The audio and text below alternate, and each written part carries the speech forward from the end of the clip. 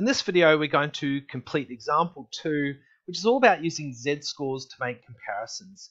In this particular video, we're just going to use the formula to calculate our z-scores. So for example 2, it says that Kate ran 100 meters in 13.4 seconds and the 200 meters in 27.8 seconds. The mean and standard deviation for these events are in the table at right, over here. In which event did she receive a better result?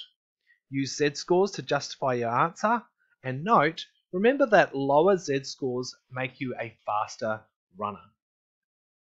Okay, so we'll start with the 100 meters here. In the 100 meters, we learn that the mean is 14.8. Now the symbol for mean is x with a bar above it, so x bar is 14.8. Kate ran the 100 meters in 13.4 seconds, so she was faster than the average. So we're going to say that her score, or x, is 13.4. For the 100 meters, the standard deviation is 0.6 seconds. So we'll say that S, the standard deviation, is 0.6. Now we can use our formula to calculate the z-score. Z equals x minus x bar over S, and substituting our values, x is 13.4, x bar is 14.8, and S is 0.6.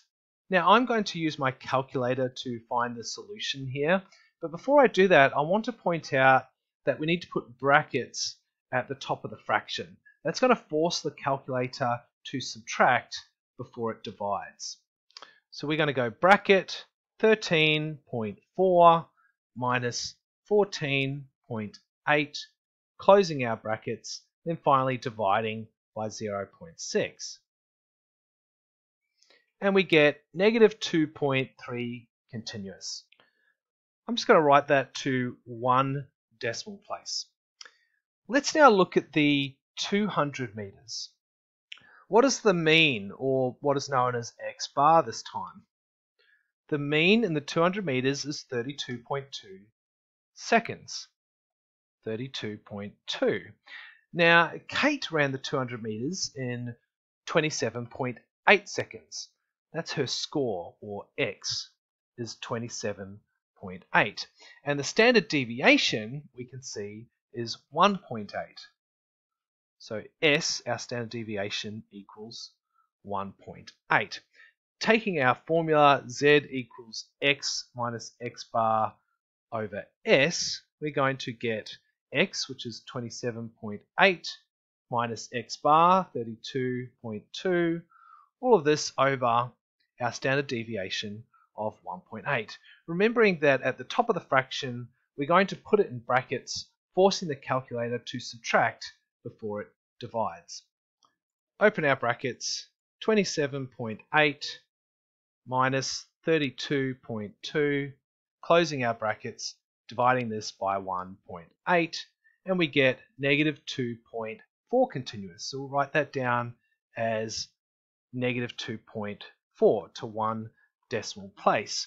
Now these z-scores are very, very close together. I'm going to mark them on my bell curve. So negative 2.3 is probably about there in orange, and negative 2.4 I'll do in pink. It's about at this spot here, just next to each other.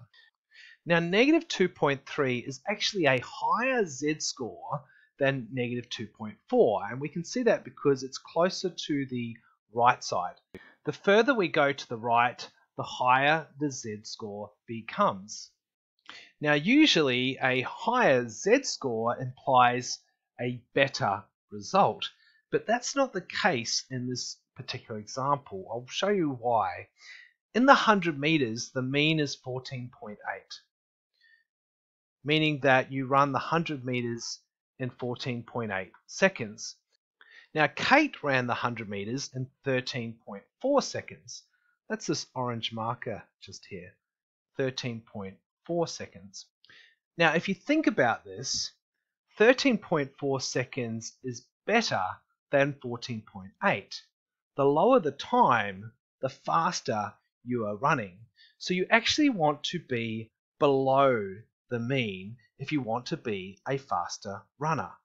So in this particular example, the closer you are to the left side, the faster you are.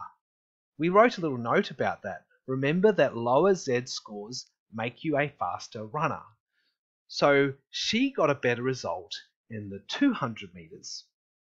So we will say that she got a lower Z score in the 200 meters and therefore a better result.